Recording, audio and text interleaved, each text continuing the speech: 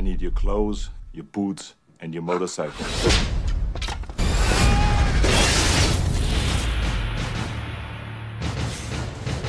29-year-old female diagnosed as acute schizoaffective disorder. She believes that a machine called a Terminator was sent back through time to kill her. My son, he's in great danger. Are you the legal guardian of John Connor? What's he done now? There was a guy here this morning looking for him, too. Yeah, a big guy on a bike. I wouldn't worry about him.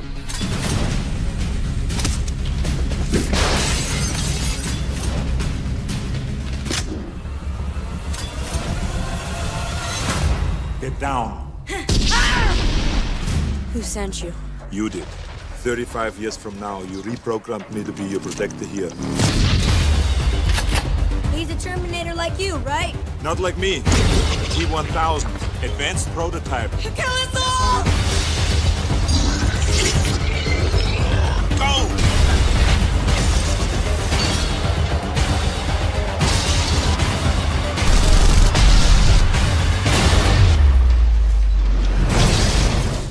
Come with me if you want to live. We don't have much time. Excellent.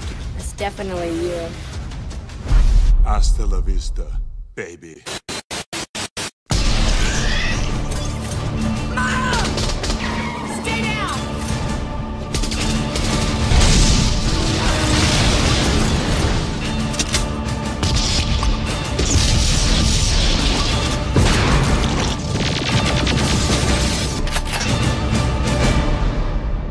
I'll be back.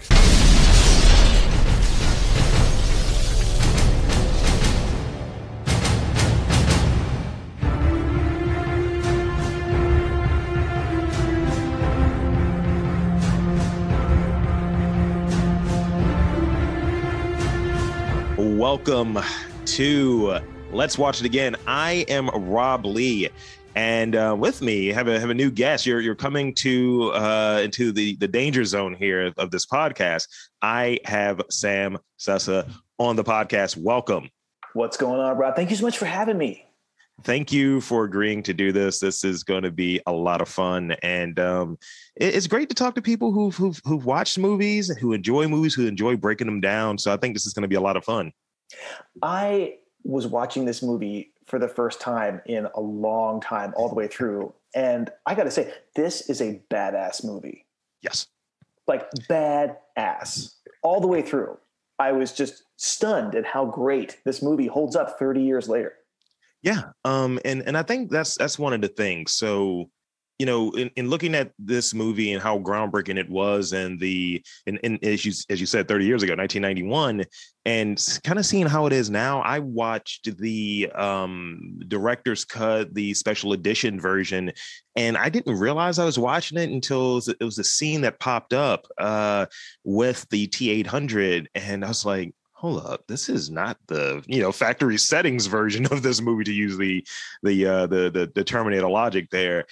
And I was like, hold on. And as I was looking at it, I started just kind of looking at just different things, and I was looking at the notes that were out there on how does this differ from what we saw. And that'll be a thing I think we talk about a little bit later as to ultimately what this movie could have been, even though it was great, phenomenal, badass, all of that good stuff, what it could have been and what that would have meant for those kind of following movies that are, for lack of a better term, maligned. Yeah, sure. So I want to rock that summary real quick for those. And that's the issue right there. We're going to start off with the summary, because I don't know if you realized it, but I definitely did. So summary. Over 10 years have passed since the first machine called the Terminator tried to kill Sarah Connor and her unborn son, John. The man who will become the future leader of the human resistance against the machines is now a healthy young boy. However, another Terminator called the T-1000 is sent back through a supercomputer called Skynet. The new Terminator is more advanced and more powerful than its predecessor, and its mission is to kill John Connor while he is still a child. However, Sarah and John do not have to face the threat of the T-1000 alone. Another Terminator identical to the initial model that was sent to kill Sarah Connor is sent back through time to protect them. Now the battle has begun. Terminator 2. Right. That is like 1,000-word synopsis. That is an insanely long synopsis. And I feel like this movie was a huge blockbuster in spite of itself. Like Yes. a plot like that, you're like, oh my God, they're like writing circles around themselves. But can I just pick a nit with you here for a second Please. about this synopsis? That something that I had a real struggle wrapping my brain. And I've spent a lot of time thinking about this, way too much time thinking about this. This in the future happens the same year as the first one. Yes. It's still 2029. Yes. Which means either 2029 was a banging year for Skynet, or they just were like, oh, we can go back in time. Let's just throw everything we got at the wall and see what happens. And also, like, if you've got a Cadillac and you've got like a Dodson, why do you send the Dodson to just kill the mom? Why not send like your super awesome killing machine to just take out the mom when nobody knows anything? Like, why send the B list in there? Well, here's that thing though. So what I noticed in kind of reading over some of the notes, the oral histories and all, about the T-1000 is a prototype. And I think it's just, they rushed it. They rushed it because of, I guess, having the T-800 go out there. And in that final kind of battle, when the smelting happens, I'll call it, you start to see him kind of like literally lose his form. He's not on point. So maybe untested, and maybe it's just computer desperation. I don't know. But you touched on picking a nit. I have to pick one. What's that? The first three words that I said in that summary, over 10 years. So that means John Connor is 10 in this movie. Oh my God. Yeah, right. And listen, we were all a lot older back in 1991 than a 10-year-old is today, but still, that kid, the actor, the character, whatever, was not 10 years old. Or if he was, like, riding around a dirt bike through LA with no helmet on. Thank you. Insanity. Cool. Hell, Terminator. You okay, kid? Take a hike, Bozo. Say, let's get out of here. What? Fuck you, you little dipshit. Dipshit. Put your leg down. Did you call moi a dipshit? Just trying to help this punk. Grab this guy. I can't believe he called me a I'll say this. When I looked at it, because they pull up his whole bio when the T-1000 is like doing the whole cop like records, and it was like 1985. I was like, hold on, that tracks with the original movie in terms of how long Sarah Connor would carry him, as far as him being born. I'm like, hold up, I was the same age then. I was like, hold on, run that back. So the movie is set in 95, but we're watching it in 91. I was like, look, you've already gone wrong with the math and the timing and the dates. Yeah. And also, there's so many dates to remember, like everything that you just said. Plus, there's a nuclear holocaust that happens in 1997, and then they're sending them stuff back from 2000. It's like, where are we? Like, I feel like you just can't pay that much attention to it. Like, we're already paying too much attention to the plot. We're already in the weeds of the dates. So, and if I omit anything, feel free to keep me on point here. So I want to hit the I like to throw in movies that have killing in it. I like to hit the body count on there. So I want to talk about that. I want to talk about the actors, the lead people, and release dates, things like that. So, obviously Schwarzenegger, this is his movie. So he's the Terminator. Then Linda Hamilton, Sarah Connor, Robert Patrick is the T-1000, who I felt was great. I was a big fan of Robert Patrick. And Edward Furlong as John Connor. Yeah, it's a great first movie. Yeah, it's an amazing cast. I feel like Schwarzenegger is in his like 20-year ageless period. From like 81 to like 2000, he just like didn't age. And right. I feel bad saying this because it was like the first movie pod I've ever been on. I'm kind of knocking the guy, but like having him cast in a role where he shows almost no emotion for 75% of the movie is masterful. Like masterful, because like all the movies in that time where he has to actually be like compassionate or whatever, like it's like, ooh, just stick to like the killing machine stuff. This is great. It's great. Did you know? Fun fact: I was Googling Linda Hamilton, right? She's from Maryland. She's from the Eastern Shore of Maryland. Yes. And I'm actually from not an area not far from where she's from. And she went to college at Washington College, and I took some classes there. And I have to say, anyone who can grow up in Salisbury, Maryland, and become a leading role in a movie like that is just like, hats off to that level of talent. It's incredible. Absolutely. Also, she's like fucking ripped in this movie. Yes. And I feel like James Cameron was having a very good time, because there are certain things in terms of wardrobe for her being ripped and what she's wearing and what she's not wearing, and knowing that they were it had the appearance that they were working in a relationship during the filming of this movie, because they got married shortly after the completion of this film. Yeah, right. And although I will say, one of like the things that didn't age that well for me, it's like how many cigarettes she smokes in this film. Right. And like there's one scene where she's in the mental asylum and you look and it's kind of like awesomely bad, like where she's got a cigarette in her finger and it's like 50% ash. And I'm like, oh, ash that thing. Come on, get that off the table. Like, ooh, like just party foul waiting to happen. Now one of the episodes of this podcast that I did previously was Point Break.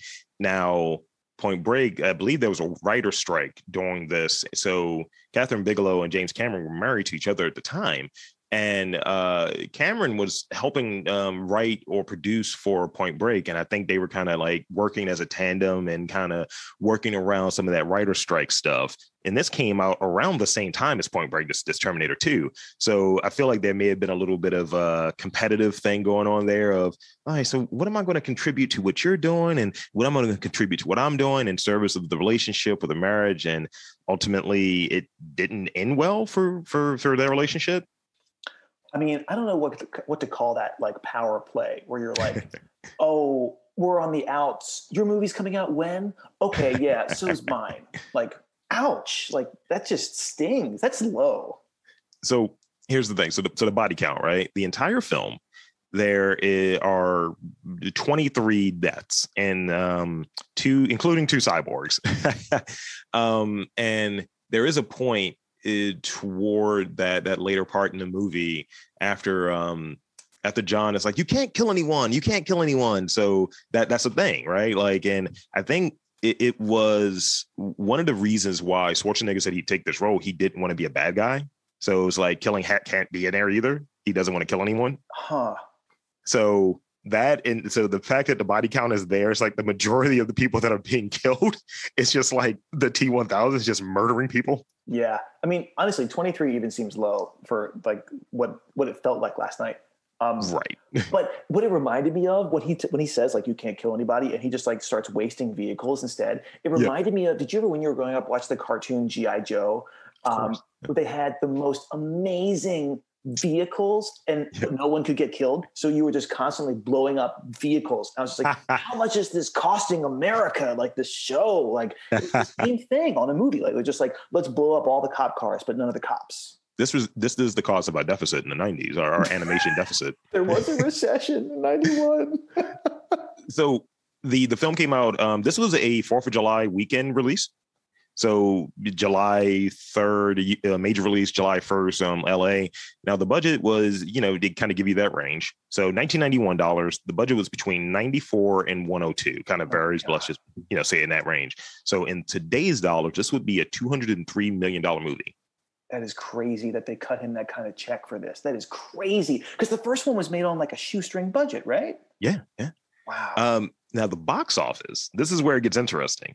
The box office, it was $520.9 million in 1991 dollars. Holy crap. So that's 1.03 billion today. Oh my God. That has to be like one of the greatest of all time, like grossing movies for a long time anyway. Absolutely. Until like Marvel or something. Let's see. Or even with Titanic a few years later. Which was also him. Right? Yeah. So let's see. So how do you want to rock this? I like to leave this up to the guest on here. Do you want to get to trivia? Do you want to start talking scenes? What do you want to get to next? It doesn't really matter. I have some notes that I took from the thing last night. Yeah. So I feel like semi-prepared for whatever you got, Rob. Okay. So where do you want to go with this? I think I can rock the trivia. Let's do it. So me and my girlfriend, we have this running bit about Robert Patrick and Frank Langella, but especially Robert Patrick, and they're obviously from different movies. But Robert Patrick in this, they had a conversation with him, and I believe it was about movie villains, and he was really into it. And he was like, I was like a hawk, like a Buick. That was my focus, and he's really intense about it. Yeah. So this piece of trivia, Robert Patrick trained in a rigorous running regimen while breathing only through his nose in order to appear that he was running at high speeds without showing fatigue on film. He had trained so hard that he was able to catch up with Robert Furlong, who was on a dirt bike with great ease. So he had to slow down considerably. Holy crap, for real? Yes. You know what, though? I believe it. I met him once. I interviewed him once for that film Ladder 49, which no one remembers. And he was wearing a Terminator like skull ring. And I was just like, you know what? I have so much, like, of course you are, right? Of course you are. He's just a bad dude. He was a bad dude. Like he's one of those people that like, what does he have? Like 2 lines in the whole movie? Maybe like 5? And he just projects badassedness the entire film. One of my favorite visuals of him is I think he was like maybe college. I don't think he played pros, but I think he was a college football player. So that also adds to it because he was in his, I think he was maybe 33, 34 when this movie came out. So it's just like, yeah, I'm gonna live this out. How physical can we get here? But did you ever see the Double Dragon movie? Like once, many, many years ago. Was he in that too? So he's the villain in it. Oh, well, and he has like a blonde pompadour and this like dyed black goatee, and I think his name is Kogasagi or something like that. It's great. I will send you a picture. It looks the shots there. It's just him just doing a lot of this. It's great. I can see myself having nightmares where I look over my shoulder and Robert Patrick is like running slowly running at me like.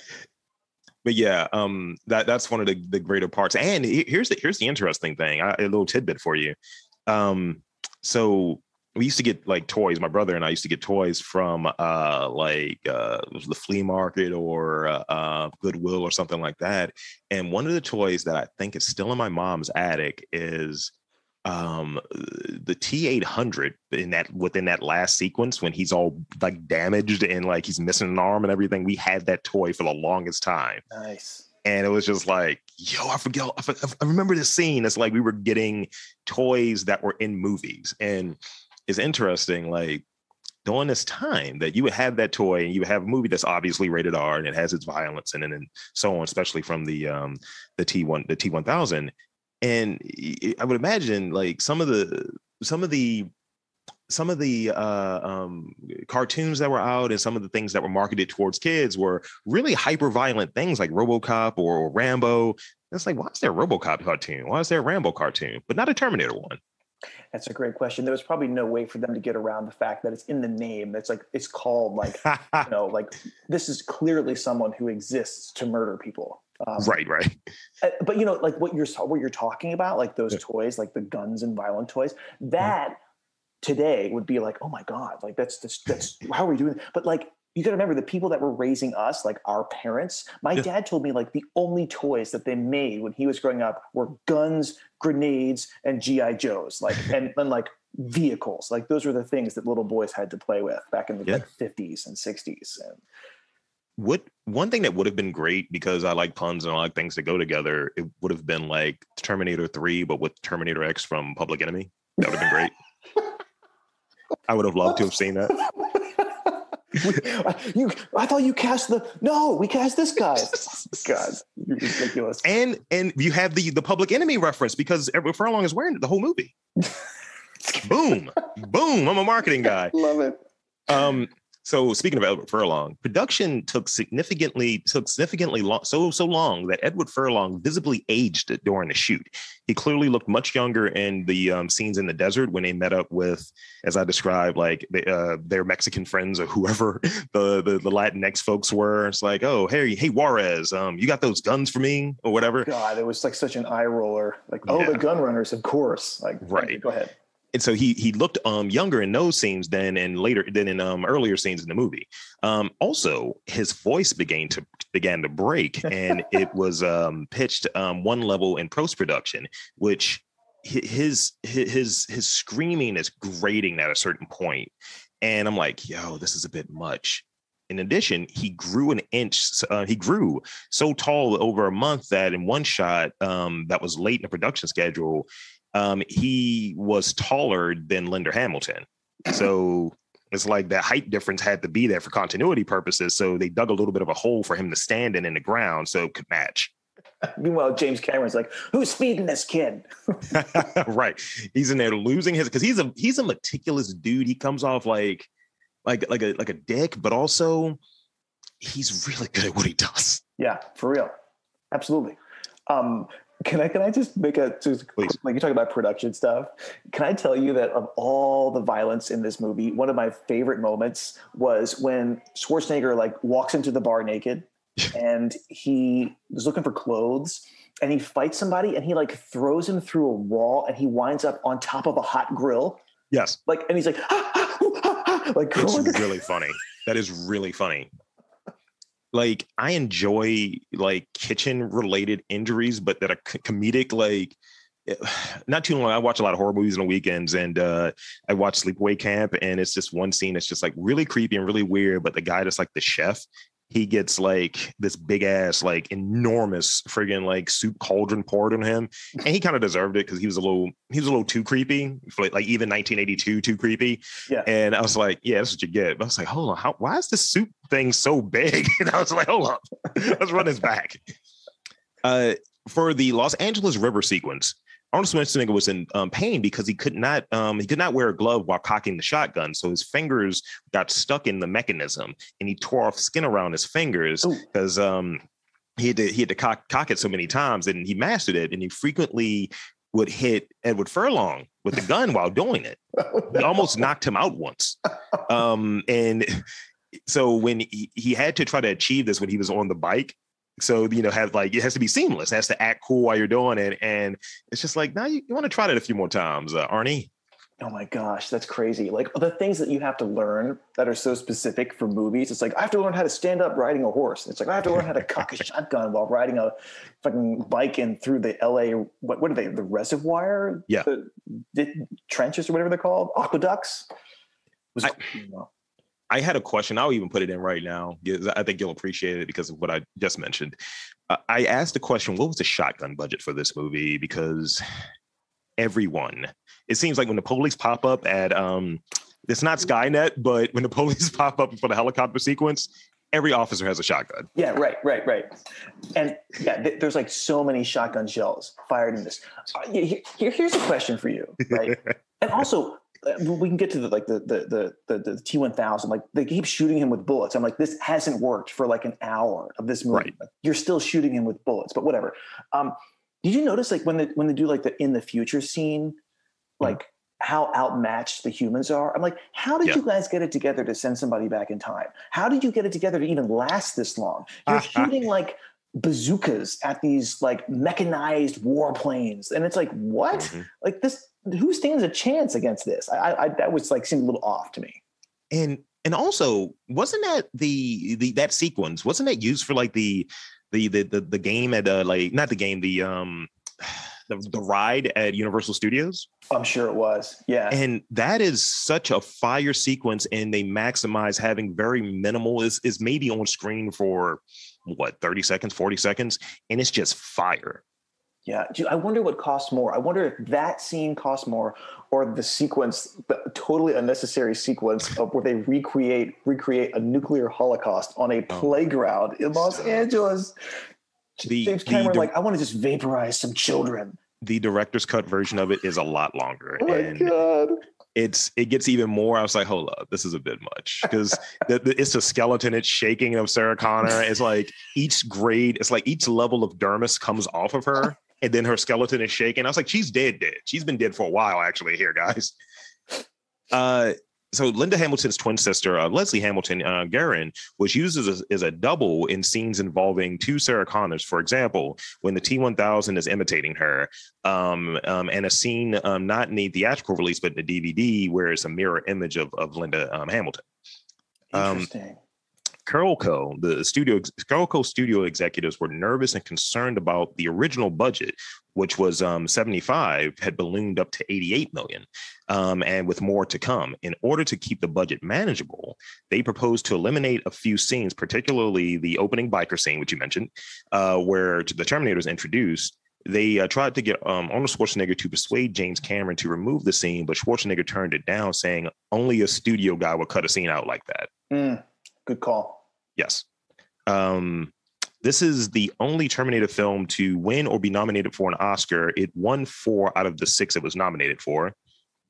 According to director James Cameron, Linda Hamilton suffered a permanent hearing loss in one of her ears during the elevator shootout because she did not replace her earplugs after removing them between takes. Oh, bummer.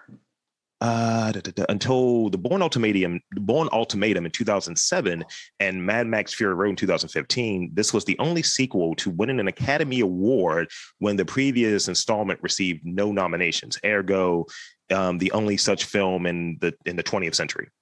Can we stop for a second? Because I feel like it's inevitable at some point in this pod we have to talk about, sequels that are better than the originals, right? That's a thing. Yeah. I mean, this is on like what, top 5 sequels that are better than the originals? Top 10, definitely. So I think now this is going to be rough. I think Cameron owns 2 of these movies too. What's the other one? Aliens. Some could argue it. Oh my God, it's a better. Yeah. He adds HGH. He adds steroids to the sequel, and both of the original Alien and Terminator are both very good movies, but very different in that they're different movies than what the sequel ends up being. The sequel is maybe in some respects better, and definitely fiscally better than the original. What are the others on the list? So like Dark Knight Rises, or Dark Knight, I guess. Dark Knight, the one with the Joker. Yes. And then you've got, a lot of people would argue Godfather 2 is better than Godfather 1. Yeah. Spider-Man 2. Spider-Man 2, yes. Star Wars Episode 5, it's just weird. But yeah, that being better than Episode 4. Yes. What else is on the list? That's hard. That's hard because I think like what else is on there? Well, either way, the fact that Cameron owns 2 of them is pretty phenomenal. Absolutely. So I guess like you could maybe throw in there like one of the Lord of the Rings movies, like because I've never seen those, but I think of big franchises when in at least movies that have multiple iterations that the second or the third one of the sequels is better than the original. I think of something that's big or a franchise that's made a lot of money. Yeah, I would agree with you on Lord of the Rings. The Two Towers, it's got the Battle of Helm's Deep. It's what considered to be one of the model ways of how to do a giant battle in a imaginary world with fake creatures. I always call it the movie with walking trees because I'm one of those people. Oh yeah, the Ents. Yeah. Wow. Let's see. A female passerby actually wandered into the biker bar setting. It was actually real. She walked past production trucks, lighting, cameras, all of that stuff, and saw Arnold Schwarzenegger standing there dressed in only boxer shorts, and she wondered what the hell is going on. Like, bar's busy tonight. What's going on here? Ooh, she thought it was stripper night. Nails. So they kind of did that, and so whether it was coincidence or not, in Terminator 3, Rise of the Machines, the Terminator played again by Schwarzenegger actually steps into a bar during stripper night. Oh, that's great. Good callback. Nice. In minute 46, this is where it gets into the weeds.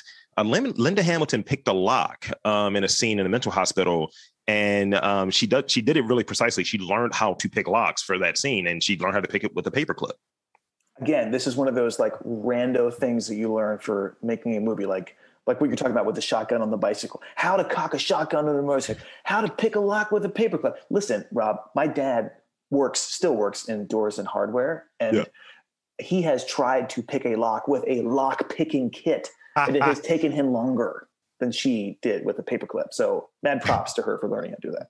I learned how to do one under duress. I had some sexy pink handcuffs, tactical pink handcuffs, that I had to learn how to pick with a paperclip. Another story for another day. So I think this ties into what you asked earlier.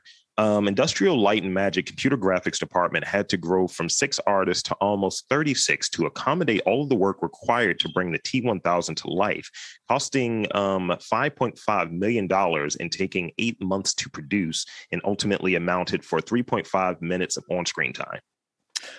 Okay, I feel like this is going to take a few minutes to get through, but Spin it. I was watching The Mandalorian. Huge fan of The Mandalorian, the Star Wars, the Disney version of that. And they did like a behind the scenes series, which is like almost as long as the second season. But in it, they talked to the graphics guys, and they were saying that every year in the company that was owned by Lucasfilm, George Lucas would come and he would do a Q&A, and they'd ask him, when is the next Star Wars going to happen? And it was like 1989, nothing. 1990, nothing. He would always dodge the question. And then like when T2 came out, that's when he was like, well, it looks like it's possible. So maybe in this decade, we'll get another Star Wars. But like that movie, this movie was so crucial in showing people the power of computer graphics. Like this was pre-Toy Story. This was pre-Jurassic Park. I mean, look, it looks dated, right, by our stuff today. But I still, maybe it's because we're a little nostalgic. You and I are kind of in the same generation. You go back and watch this again. It's like, oh my God, like it's still just kind of like, whoa, like, this blob can come up off of the tiled floor and turn into a human. Like that's amazing. Absolutely. And I think this is also a statement on James Cameron too, with the Avatar stuff. Like, I need this technology to catch up to what my vision is, to what my aesthetic is going to be. And it needs to work in this way or what have you. And that ultimately, I think, drives the industry in that direction too, where we can do a little bit more of this. We can extend. And watching the movies that made us, and that episode about Jurassic Park, that literally is what's happening, where it's like, oh, well, we can build out the T-Rex, and we're able to get like 5 seconds of the T-Rex. We're able to get the T-Rex running. And that just became what the standard was, and being able to meld something that is practical, the Stan Winston stuff, and the miniatures, the puppetry and such, or stop motion rather, with that CGI. It's like you have some practical stuff and some stuff that's not, and it melds with really creative editing to make something that's like, wow, there's something here. Work was done here. Yeah, absolutely. Although it does seem kind of quaint. They're like, oh, we ballooned up to 36 people. It's like today on a Disney movie for like or something, it's like 300 and some people for like, 30 minutes of cinema, which is crazy. I got to say though, also the blob, like the human form, that looks a little like today. But when he turns his hand or his arm into like a giant knife or a sword, that looks pretty on point today. Yeah, absolutely. Like absolutely. He's calling his foster mom to warn her, and she's like, oh, everything's okay, and she's like got the arm knife through the mouth, through the milk carton, through the mouth of the foster dad. I was just like, oh God, like that looked real. Like I was impressed by that. That was great. And I think even with his work, so even looking at it, and it may be a study done, because he did The Abyss, right? And it's just it's similar, but it's an upgrade of something that was maybe his technique that he already kind of came up with. Because especially that scene when the T-1000 gets on the helicopter, and he doesn't kill the pilot, he just tells him to get out, but he slides through it like oil or water or whatever. Oh my God. Yeah, that was terrible. It's like, that is terrifying enough to make a rational person jump out of a helicopter in mid-flight. Like, yes. You know what? I might break my legs. I might break my back. It's okay. I am getting the F out of this helicopter. And that same effect was done to a lesser extent with Hollow Man. Ooh, okay. Yeah. I remember that. Wow. Okay. Yeah, a little Kevin Bacon pull there for you. Was that the one where he's like naked in the shower? And you're like, I believe what? So. Like, you're like, why are we, what is this scene doing in this movie? Anyway, off course. I digress. It's the thick cut bacon right there. But That's stupid. Schwarzenegger was given a slightly used Gulfstream 3 airplane worth about $14 million by producer Mario Kassar for accepting a role. This is outside of the budget of the film? Yes. What? I think it's to make up like, hey, well, we can't really afford you because 91 Schwarzenegger, right? Wow. I'm surprised because they spent so much money. I guess they were like, look, Arnold, like we're spending all the money on the graphics. Like we don't have anything else left for you. But dang, I mean, but he was still like, this was peak Arnold, right? Like 91 is like peak Arnold. He's coming off of, I think, Kindergarten Cop, right? And there's a scene later in the movie after he dispatches with the T-1000 and he says, I need a vacation. That is, I think, a direct reference to Kindergarten Cop. It's great. So I think it's one of those things where I believe this plane, one, he's being paid with planes, is probably like a third of your budget. Like, I mean, a third of his salary. It's like, look, we want to give you 42. We can only do 28. Middle.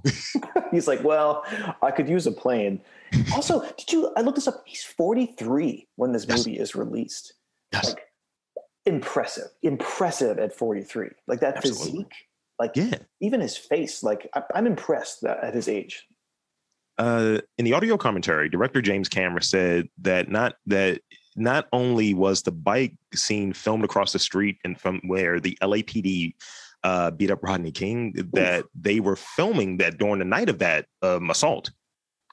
Really? So they were filming during the night of it, and Cameron got the idea from Strange Days, rather, after the outcome of that verdict from Rodney King assault. Interesting. Wow.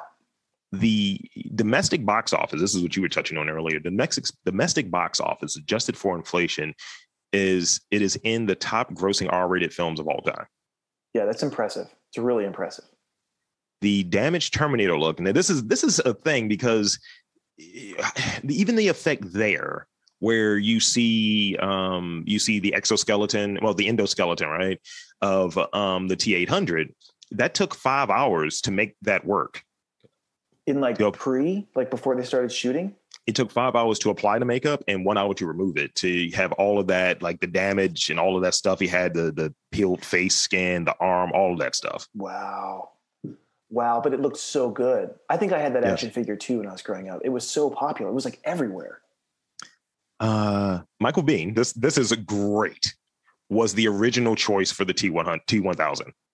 Really? So a role reversal from the original movie, making the guy that was John Connor, I mean, the original Kyle Reese, rather, making him the role reversal. Like the Terminator is now protecting and he's after John Connor. I need to kill my son. Whoa, that is a mind freak, man. That is, whoa.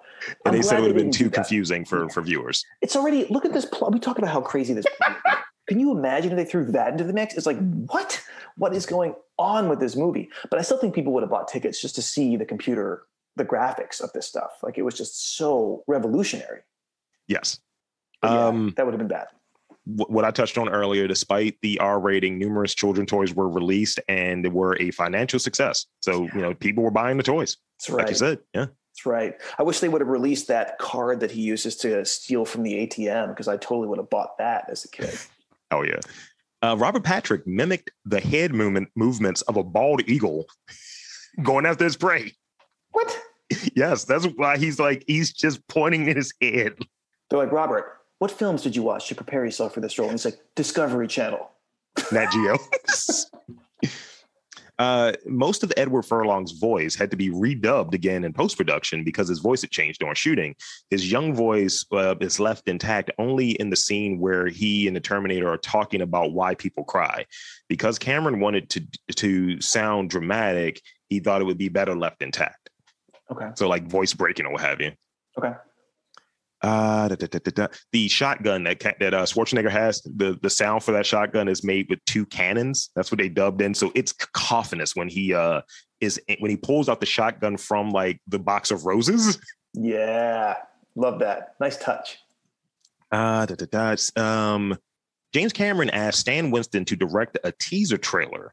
Cameron did not want the trailer to be actual early footage, but wanted the trailer to be actually only early footage. So with a budget of $150,000, Winston created a trailer that showed a futuristic assembly line churning out copies of the Terminator, all of which looked like Arnold Schwarzenegger.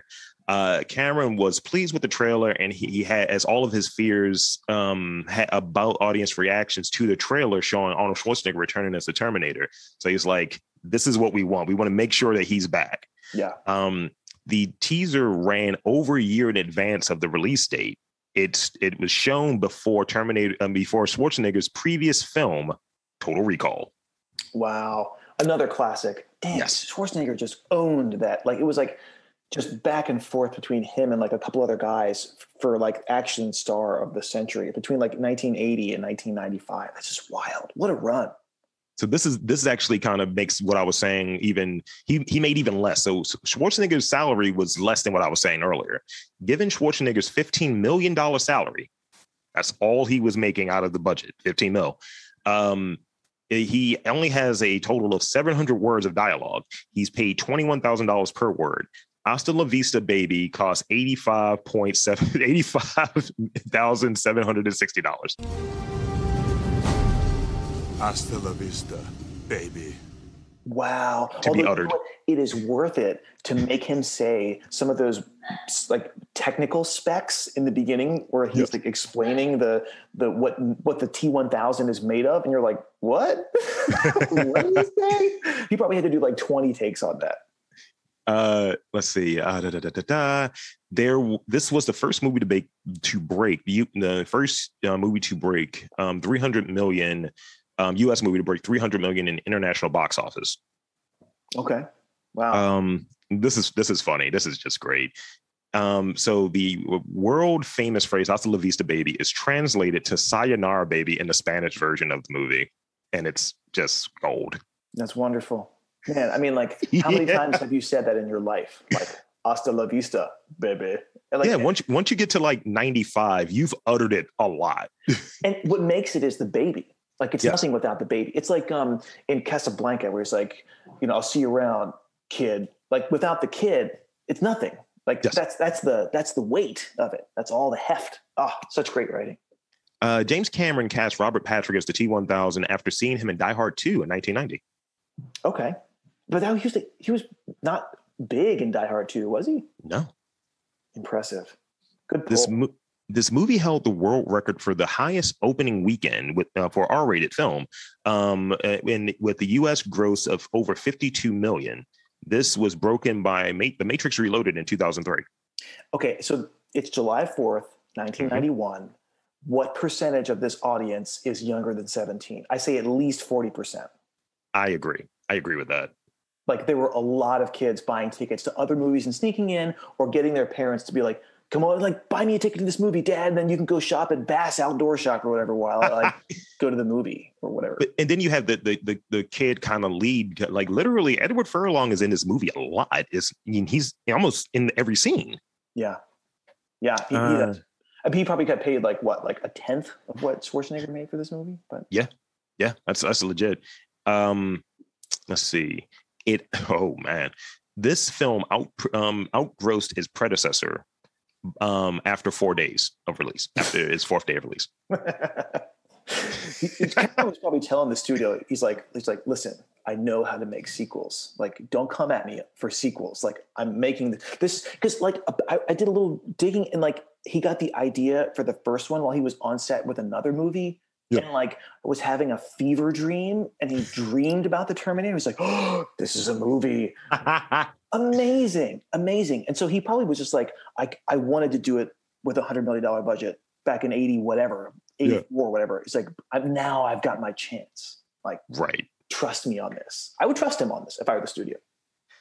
The Terminator is the only character to be listed on AFI's 100 Greatest Heroes and Villains as both a hero and villain. Al Pacino and Schwarzenegger are the only two actors to have been listed as playing a villain and a hero, but Pacino's for two different characters. So you have that. Take that, Billy Pacino. Idol Took him two movies. Schwarzenegger did it in one. Billy Idol was director James Cameron's first choice to play the T-1000. I could see that. I could. Yeah. Dude, Billy Idol, like he was in a couple year period there. He was gonna be in a couple different huge movies. There was another one besides this one, and then he like had a motorcycle accident or something and couldn't do it. Yes, that's exactly what they have in here. Think about how different pop culture would be if he hadn't had that motorcycle accident. Yes. Do you think Skynet sent that motorcycle back Through time? to make sure that Billy Idol would never have a film career? Wow. Yeah, I hear there was a reboot with Billie Eilish, and no, that's stupid. That's stupid. That's just dumb. This is the highest grossing movie in 1991. Okay. Now this is just inside baseball right here. As the Terminator's arm is being crushed by a gear of the steel mill. So this is in that climax scenes, right? The initials JC from director James Cameron can be seen in the blood of the Terminator's exposed leg. I wonder if anybody noticed that and thought he meant Jesus Christ.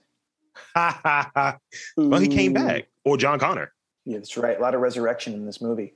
Can we talk about the factory for a second? Please. Patton Oswalt, the comedian, has this great bit about how 80s music videos, 50% of them happen in a factory that only manufactures sparks. I was thinking of that when I was watching this scene. I was like, yes, the factory that only makes something amorphous and there's sparks everywhere. I love that factory. I've seen it 1,000 times. That's great. That's funny. Yeah, and that's when you get to the factory, it starts to fall apart a little bit for me. And I'm like, can we just get to the fight? Because that's where we're going here. And it was giving me those same vibes as another 1991 release, Double Impact. Oh yeah, right. I was like, why is no one working here right now? Where how is it abandoned?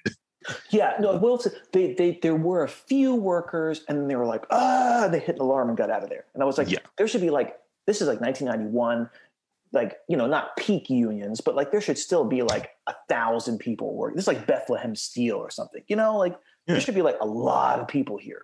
And yeah, I mean, just when the old mill closed down, it's kind of like that. No one was working. That's why they closed down. But remind me, the liquid nitrogen truck, does that happen outside of the factory or it's right around that same time in the movie, is it not?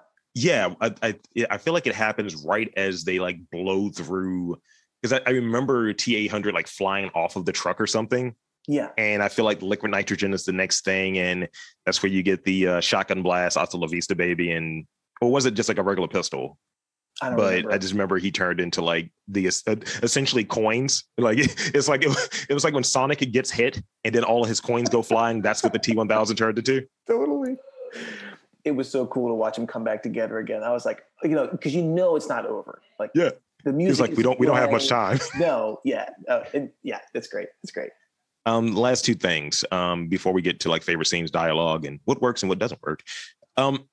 Working with the notoriously perfectionist James Cameron was so hard on many crew members, they started wearing T-shirts saying "Terminator 3, not with me."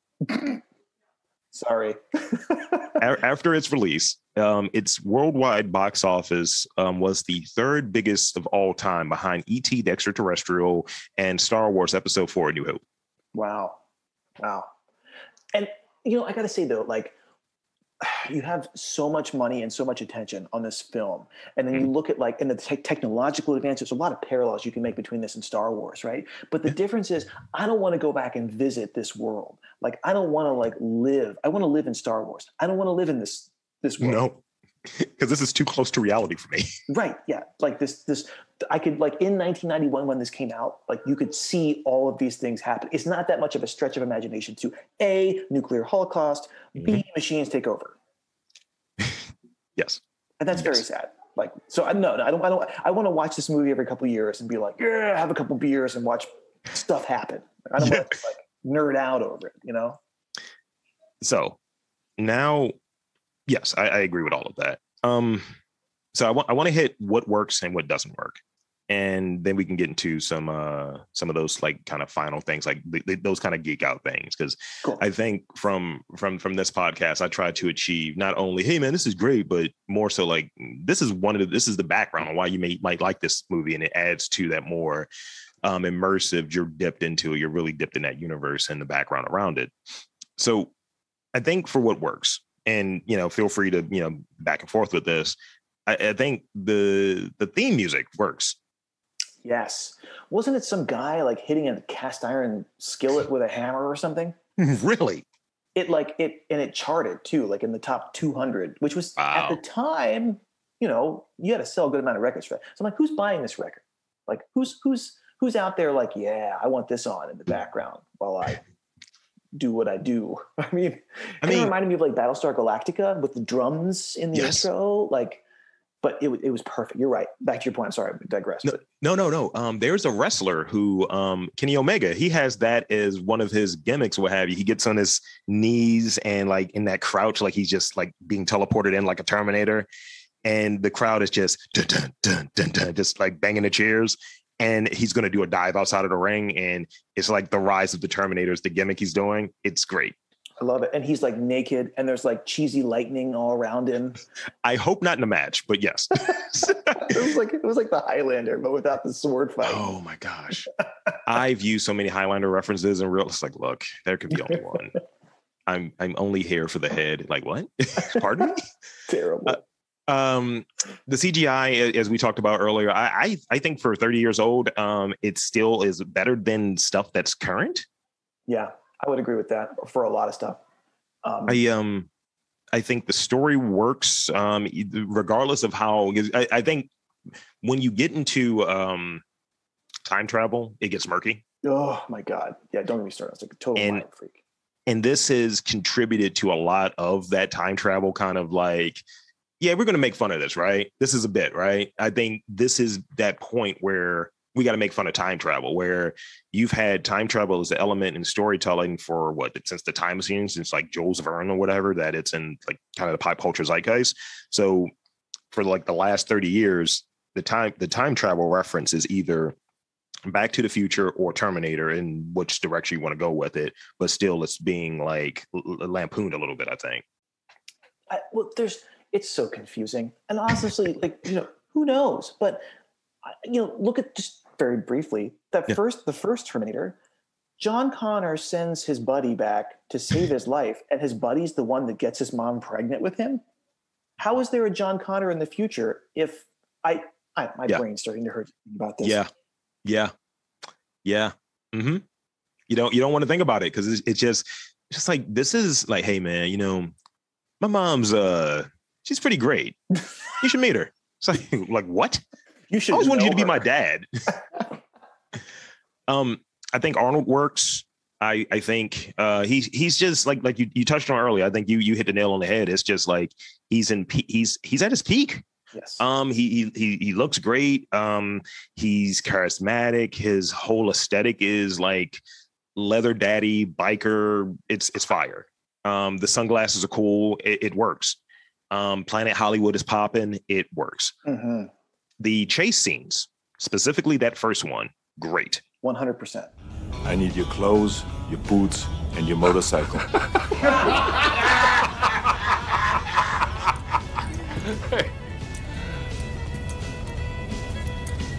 You forgot to say please. And lastly, shout out to Robert Patrick. T-1000 worked. Yes, absolutely. Terrifying, especially when he's chasing the car and those like hockey puck, those hockey like stick like hooks come out. Yeah, it was great. Can I also give it? I don't know. Where I'm curious to get your thoughts on this. Yeah. The casting of the scientist Dyson. That's in my what doesn't work. Okay, yeah. Let's talk about. Are we there? Yeah, we're there. Unless you had anything to add to what works. I feel like just really you and I have like hit on a lot of like the greatest part about this, and I'm ready to knock this film a little bit. Okay. I'm going to say John Connor's age doesn't work, as we've touched on, I think.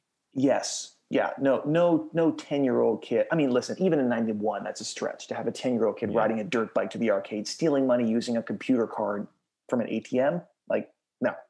Now, granted, we lightweight did that in a much worse movie, RoboCop 3, with the like stereotypical little Asian girl that could hack computers and the Ed 209. But she was younger and she had like certain.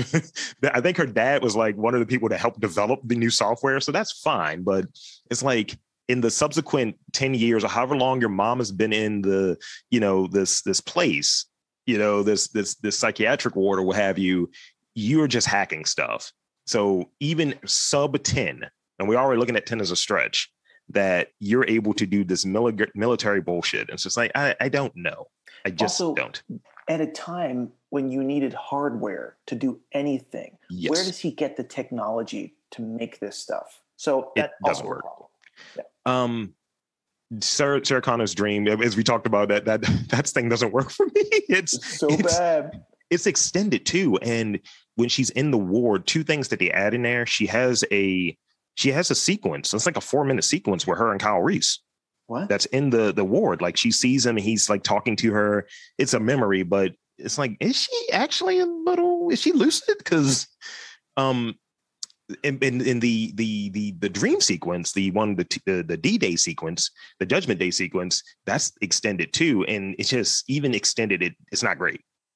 Can I go back to the hospital for a second? Because I have a nomination for what doesn't work. When the orderly at the hospital licks her face. Oh my gosh. I was getting Kill Bill vibes. Wait, exactly. I was wanting to ask you that. Is this scene the basis for Uma Thurman's experience in Kill Bill? Is that where Tarantino got the idea from?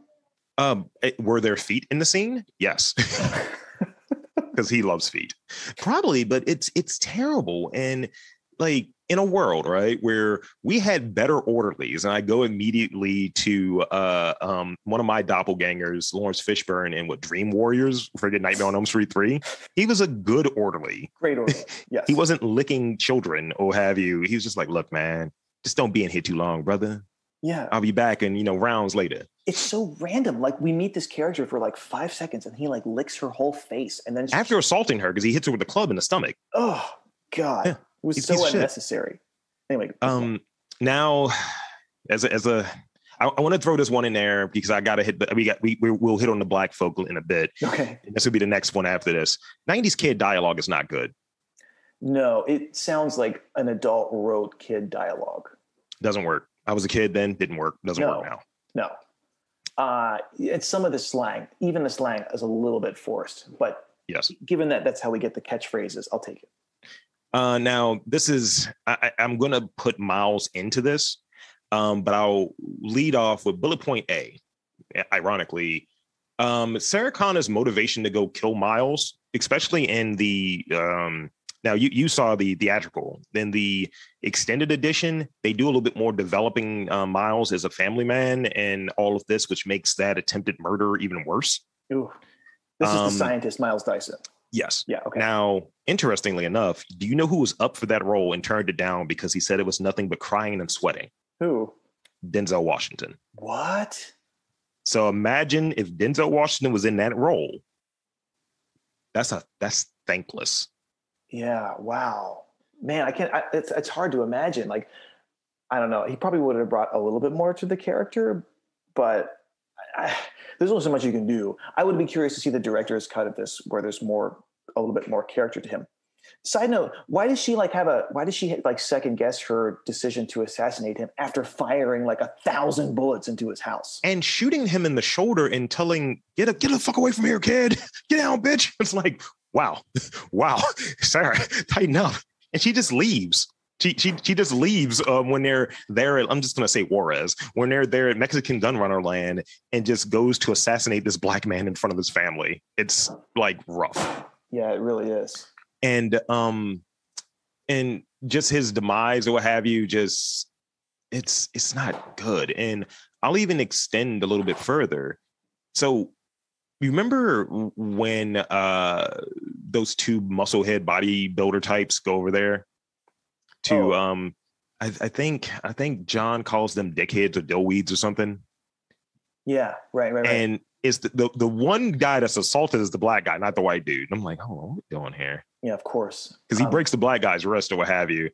And it's a thing. It's a thing. And I was like, this is the 90s, so it's fine. But I notice or even the security guard at where Dyson works. Also black. Yeah. There was a moment when I was thinking, oh, and this is terrible, I guess, but like the more I was thinking like, wow, I'm surprised they cast a black guy in a fairly like fleshed out role in this movie, which is otherwise completely white, except for the Mexican gun runner or whatever. Yes. And the other thing that kind of is interesting about that setup, so that part where Dyson comes in and they make him more conflicted in the director's cut, where he doesn't like that he's done this after he realizes they give him the download of what happens. Yeah. He doesn't like what's going on. And he takes an axe to all of his like research and all of that stuff before being shot by the police unprovoked, just gets lit the fuck up. And I was like, this is not great. But that whole segment, you don't get the T-2000. I mean, the T-1000 at all. So it's kind of like, this is the Dyson chunk. Do you think his son like sees all this happen and decides, I'm not going to manufacture weapons, I'm going to go at vacuum cleaners? Yes, I think that is what happens. I think that's exactly what happens. And he's going to go vacuum cleaners and baseball, because I feel like he had a baseball cap on. That's right. When he jumped on his dad's body, don't shoot my daddy. It was like, oh God, it was painful. Yeah. Okay. And I forget the actress that was the wife. And again, she's actually a pretty decently known actress. And I was like, what's happening here? Your pants are terrible. What is this? What are these clothes? Yeah. And I will say he's in a couple scenes that are just really great scenes. Like when Arnold like cuts into his forearm. That's great. Yeah. And like rips the skin off to show him. Yeah. Like, ooh. And I think I wrote this down. It's like an awesomely bad line after they give him the download. And he's like, it's not every day you find out you're responsible for 3 billion deaths. Yeah. So that's the thing. That's the thing. And I want to touch on this really quickly is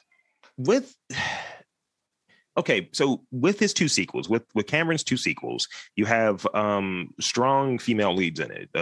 Ripley, and you have Sarah Connor. Mm-hmm. Who are you taking if you're going to do a new franchise and you want to have an archetype as one of these as the archetype for the character you're trying to develop? Who are you taking? That's a good question. I feel like I would want to go with Ripley just because of like I feel like there's less emotional. I feel so weird saying this, but like I feel like maybe there's a little bit less emotional trauma there and less PTSD than Sarah Connor has, even at this point. Understandably so. Yeah. However, I love the perspective. I think she says it to Dyson. She's like, fucking men like you built the hydrogen bomb. Yeah. And then I remember thinking two things. A, nice like pull. I like that line. That's a great line. And B, no, men like Dyson did not build the hydrogen bomb because there were no black scientists that were allowed to build the hydrogen bomb. But no, that's really true. And it's like, you shot this dude in front of his family. Like, you're not the hero. And you've been shitty to your son up until this point. And he had to tell you, if I'm supposed to be this great leader that you've been telling me I am, you need to start listening to me. She's like, who said that? Yeah, he hit it with the wild clapback or have you. Now, this is one thing that you'll see in the director's cut. So when they go to, like, I guess, Dyson's office and they get the arm and they get the chip. So they do two callbacks to it. So when 800 is like, yeah, I gotta dive into this the smelting like goo as well. Yeah. Earlier in the movie, he peels back his wig, as it were, and he opens up. He lets like Sarah take out his chip, and she's in the spot where she's going to crush that chip that he has in his head. So it's kind of like this callback to this scene that happens earlier in the movie. It's like, well, I have this chip that's in my head. This is my processor and all of this stuff. So it's like when John grabs the chip and puts it in his jacket, it's like, oh, that makes sense. It's a callback to this earlier segment with the chip. It would have worked in it, and it would make the movie feel more complete that there are no more chips. Once he's in there and once he's thrown the other one from the previous 84 T-800 in there are no chips left. Mm-hmm. I was also wondering, why not just leave the arm and the computer chip next to the huge cans of explosives and let them just burn up in that? But that's, nitpicking, I guess. Well, yeah, you're right. And maybe there's just some semblance of, like, I think he says this stuff isn't quite destroyed until it's heated at a certain temperature. I think that's something that's said. But yeah, you're right. Like, if it's blown to dust, I don't think it matters. In terms of things that other things that don't work, can I nominate Sarah Connor's narration? which like just appears about a third of the way through the movie. Yes. And I'm like, what? Wait, who's talking? Sarah Connor's talking? Why? Why is she talking? She's like, I took this from John. This is mine now. Yeah, that just seemed very random and unnecessary. Like, I get what's happening in this movie. It's like a very note for note action movie. No, here's the last. Did you have any other things that you think don't work? Because I got 2 more points before we wrap up on this. No, go ahead. What have you got? So you've seen Predator, I'm sure. Mm-hmm. So when the helicopter pops up and the part before the helicopter at Dyson's like office, is that the same minigun, old painless from Predator that Arnold's shooting at the cop cars with? Ooh, that's a good callback. He's like, that's a goddamn minigun. That's great. That's a great old painless. I love that. Can I give a shout out to the helicopter pilot who flew a helicopter under an overpass? Yes. In that chase scene.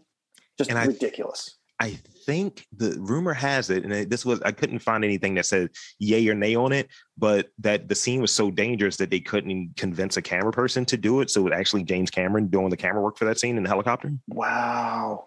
Because he was like, I'll fucking do it then. It's like, wow. I remember watching that and just thinking like, God, it's not just the computer graphics. Like you're right. Like James Cameron is just a mad genius when it comes to getting every time. And you know that he fought them to death on that. He's like, no, we are flying this helicopter under this overpass, and I'm getting behind the goddamn camera if I have to do it myself. Okay. These are the last 2 questions. Okay. What did the subsequent future movies get wrong? I posit that if this movie's director's cut was the theatrical cut, we wouldn't have had Salvation, Terminator 3, Genesis, Dark Fate. We wouldn't have had any of those.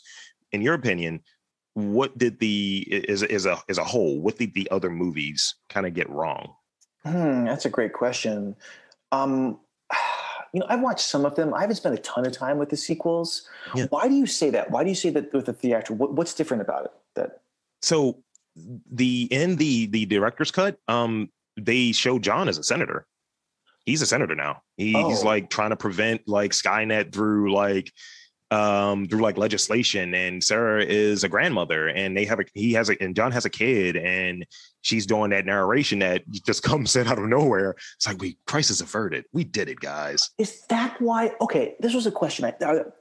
So because in T3, like she's dead of cancer, and he's like a recluse or something. He's now blonde and Ricky Schroeder, but not Ricky Schroeder, but still close enough.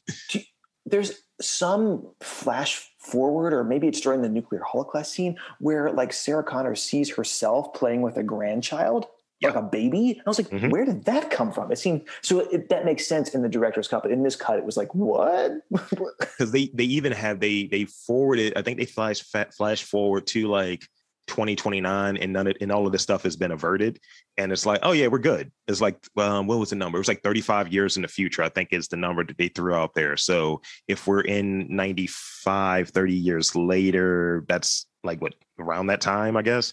And because like, again, Terminator math ain't good, Terminator dates ain't good. No, it's so bad. But you're right, though. There was probably like a producer or somebody at the studio being like, cut the ending, we cannot have a happy ending. No, we need to keep printing money. We need to have Arnold thumbs up, and maybe he comes back in 12 years. Now, this is the last thing I had. And you can nominate whoever you want for this one. But I'll frame it as the 3. Aside from the 3 prime people in this, Cameron, Arnie, and Linda Hamilton, whose career benefited the most from this movie? Or whose career was impacted the most from this movie, whether positive or negative? I was looking this up last night, actually. The guy who plays John Connor, the kid. Ed Furlong. Yeah. He has a pretty good run in the 90s after this film. I'm blanking on this. It's like Detroit Rock City, isn't there? Yeah, like some surprising films that he's in. That's not bad, actually. Who's yours for this? He's not good in it because he's sweating, but I'm going to say Joe Morton, and here's why. He's Cyborg's dad. He's the dad from a Scandal. Oh, he's just been able to be the dad in things. That's great. Yeah, but he's literally playing himself. He's playing Dyson as Cyborg's dad. I'm shitty, and Oh, so with Edward Furlong, he was in Pet Sematary 2. He was in American History X. Those are the main ones that pop up. American History X and Detroit Rock City. That was 98 and 99. So to be able to go from a, like awkward teenager who's aging in the movie noticeably to American History X by the end of the decade, like a lot of people don't make that jump. No. And you're being directed by Marylander friggin' Ed Norton. Ed Norton. That's right. Columbia's finest. He's also in Pecker too. He played Pecker. That's right. So another Baltimore reference right there, if you like it. Yeah. All right. Cool. So I think we have it. I think we got it. Rob, I'm gonna mail you. I'm gonna buy and mail you. You can get the shirt that the gardener was wearing when he takes over his truck on the freeway. It's Ball El Gal Gardening. I looked this up. Someone's made this, of course, and so you can get like the black T-shirt that the gardener is wearing. So nice. It's coming for you. I'm looking forward to it. Look behind you because there's a good chance Robert Patrick is speed walking towards you. He is coming for you, freshly shaved.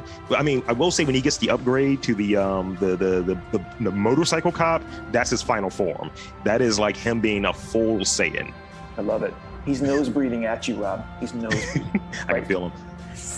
So Sam, thank you. This has been great. Any final things you want to say before we get out of here? Rob, thanks so much for having me. It's been a lot of fun.